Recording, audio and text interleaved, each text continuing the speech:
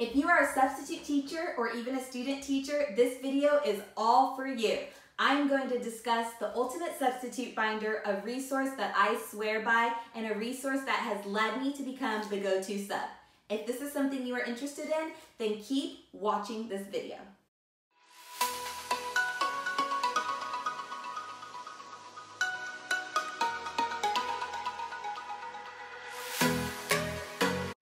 Like I said, my name is Asia.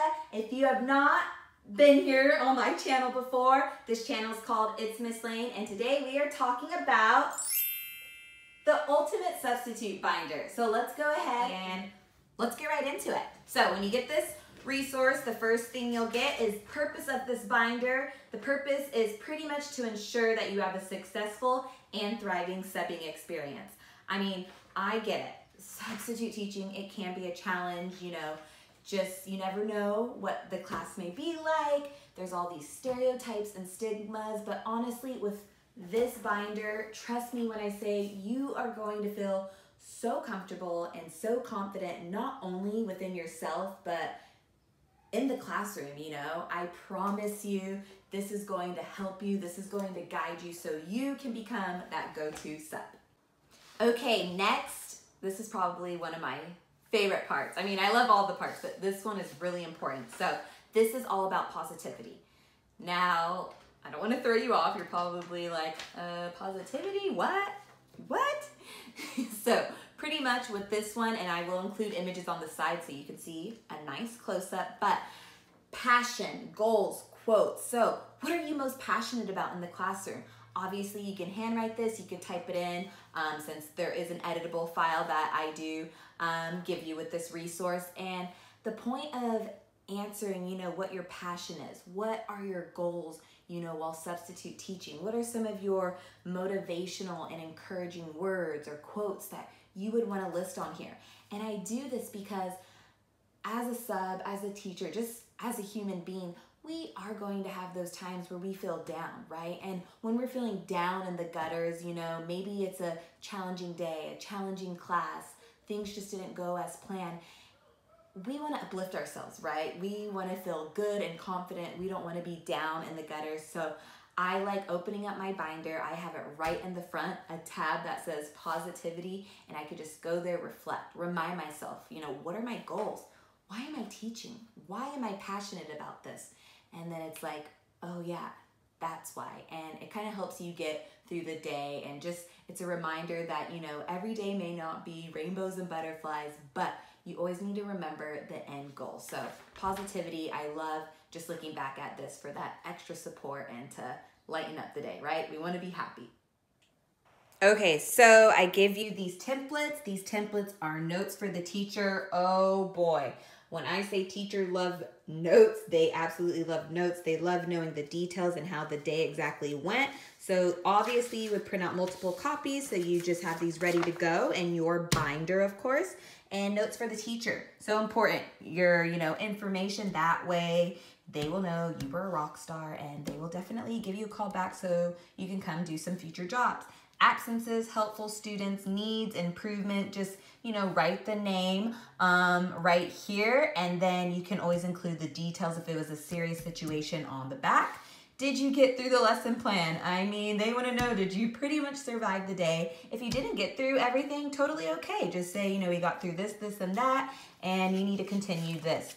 It will be fine. And then I kind of give you, this blank template. That way, if you need to write additional notes and so forth about the day.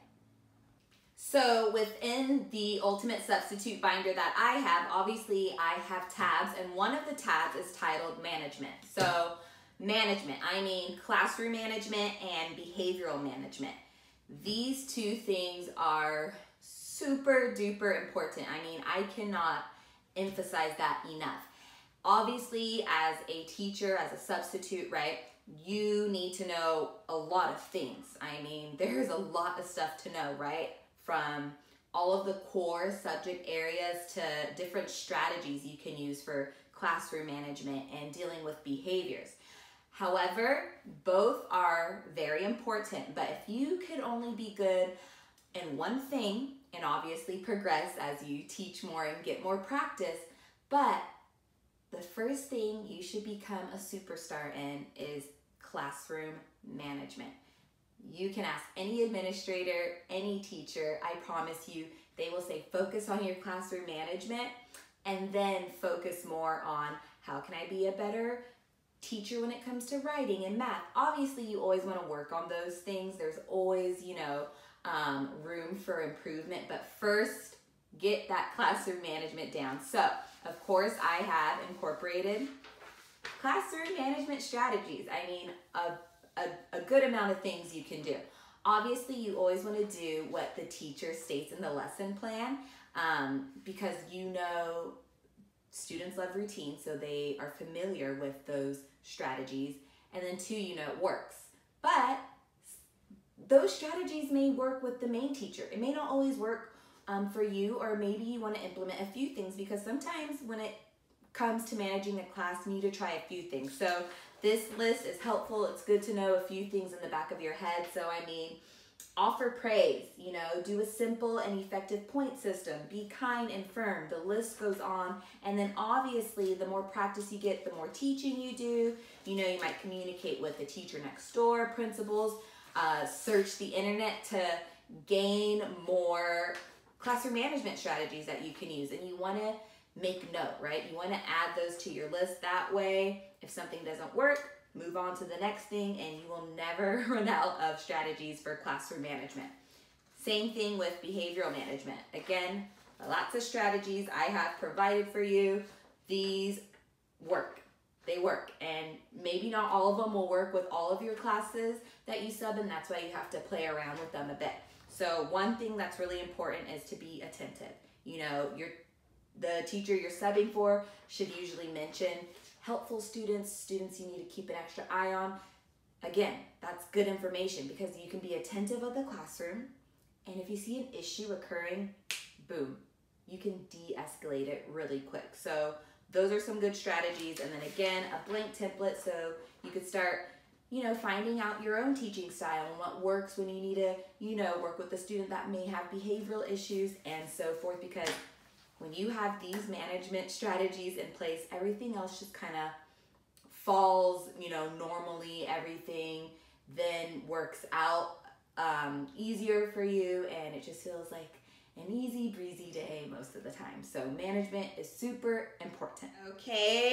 Okay, and some more templates all about the substitute teacher. So here's just a blank copy if you literally just want to write, your educational background, maybe careers that you've had in the past that connect with education. You want the main teacher to learn more about you. And then this one, if you want, you can, get a photo, paste it here, or what I like better is just going onto your computer and inserting it that way and typing up some things about yourself. Now, it's kind of like a resume, so you don't want to tell them what your favorite happy hour drink is, right? But just educational stuff, your background, and maybe your philosophy on teaching. So yes, I love these templates. They come in handy because it's just a good way to be a little bit extra. That way the main teacher can see you take your job seriously and they will keep calling you back.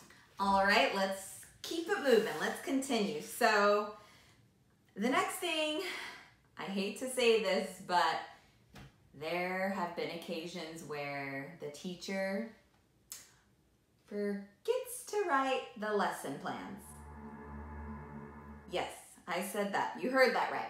Forgets to write the lesson plans. And so when this happens, which I hope it doesn't happen often, let alone ever for you, but just in case, you do not want to panic, right? I don't want you running around the classroom.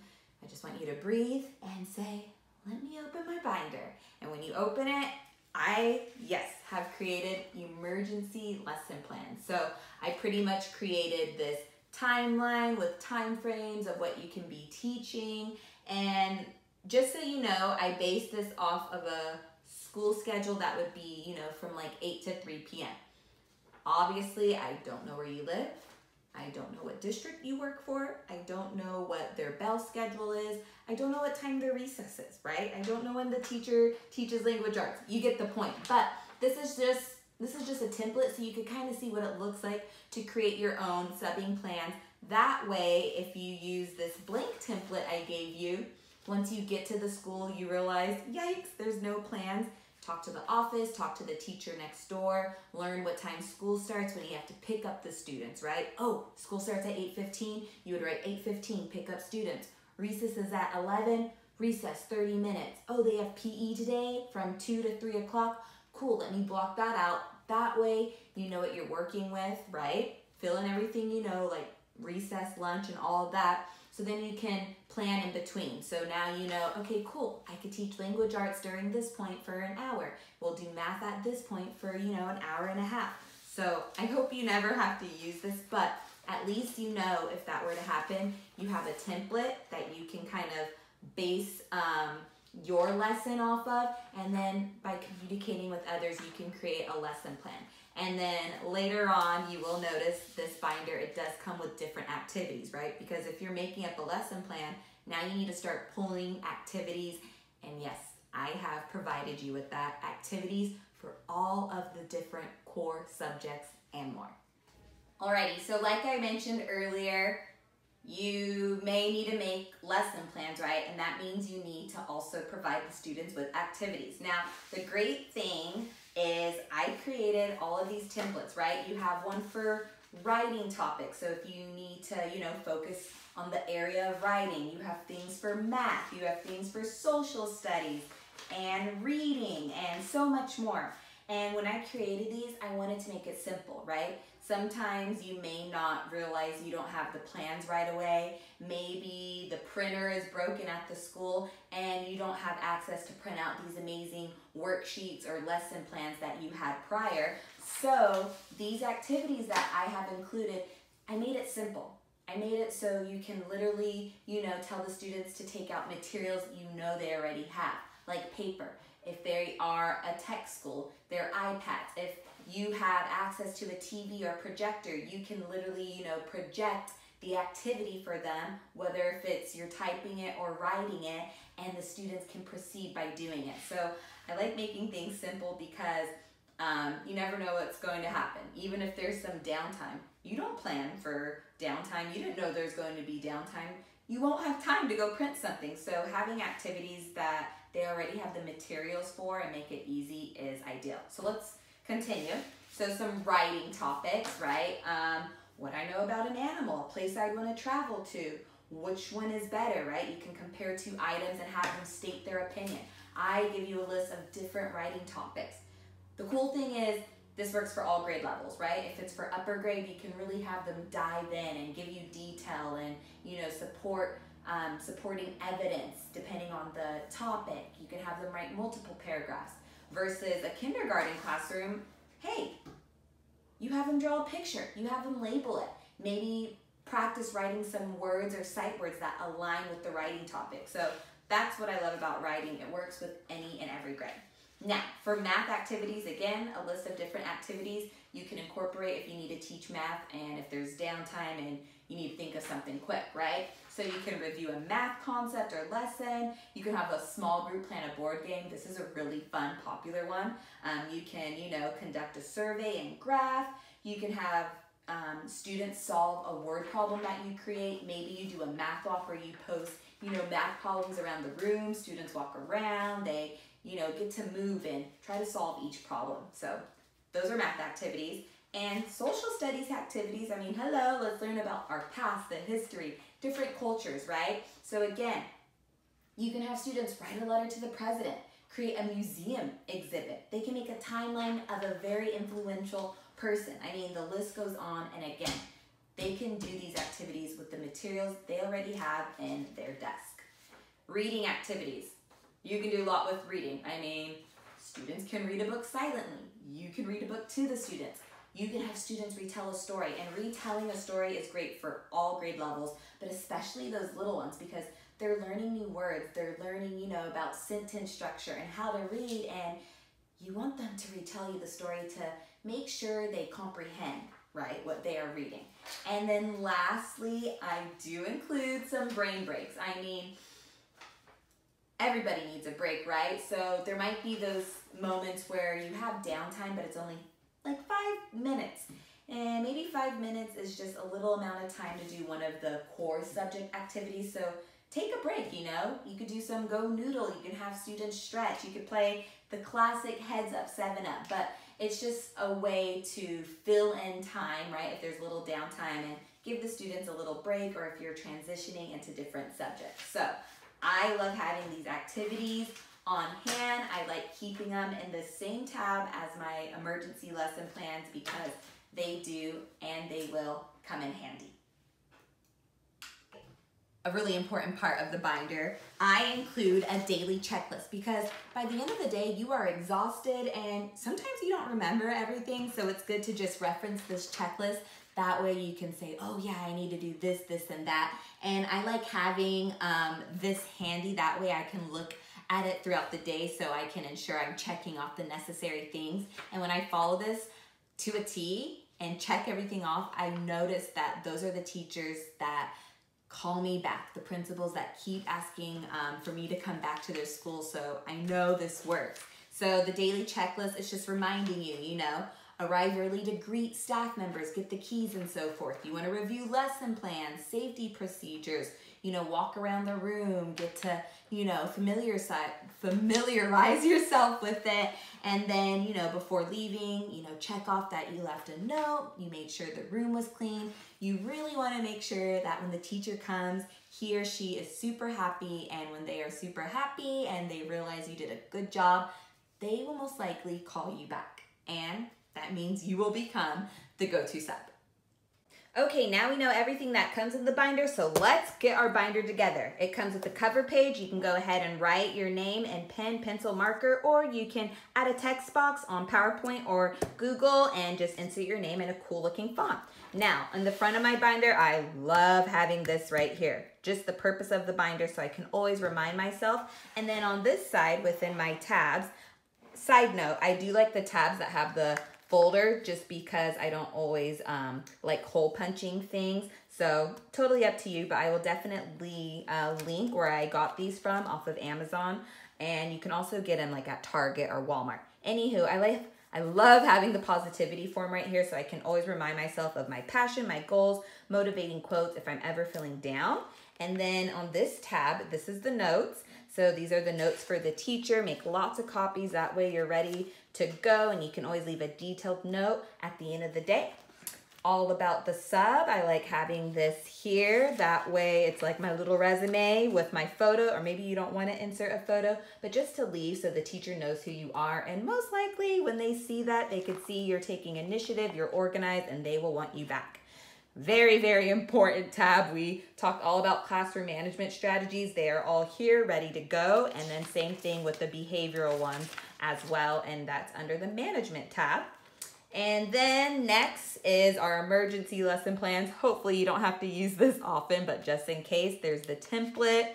And then there's also the one you can use if you need a structure, you know, the whole day as well. And then I like putting the activities on the back side of this. That way, if I, you know, need to create a lesson plan, I like having these right there ready to go so I can reference them and add in the lesson plan, you know, what types of writing topics I may want to do, what type of math activities, and so forth. And then our next tab are worksheets. So I do not have any worksheets in here, but this is like if you need to make the lesson plan and you need to print things off in the morning, go on TPT. There's so many free items you can get off of TPT for different grades and grade levels. And in the very, very back, I'll have all of the copies of my daily checklist. That way I can check off exactly what I need to do. So that is how I set up my ultimate substitute binder. I like this order I have it in. Things where there's, you know, just a few papers I like having in the front, and then things in the back are where I have multiple copies or all of those worksheets, the heavier stuff towards the back. That is the ultimate substitute binder. So that is it for this video. The video all about the ultimate substitute binder and how to become the go-to sub. If you found this video and this resource to be really helpful, I encourage you to let other student teachers and substitute teachers know about this video, because I'm all about every one of us uniting and succeeding together. Again, if you found this video to be helpful, go ahead and give it a big thumbs up.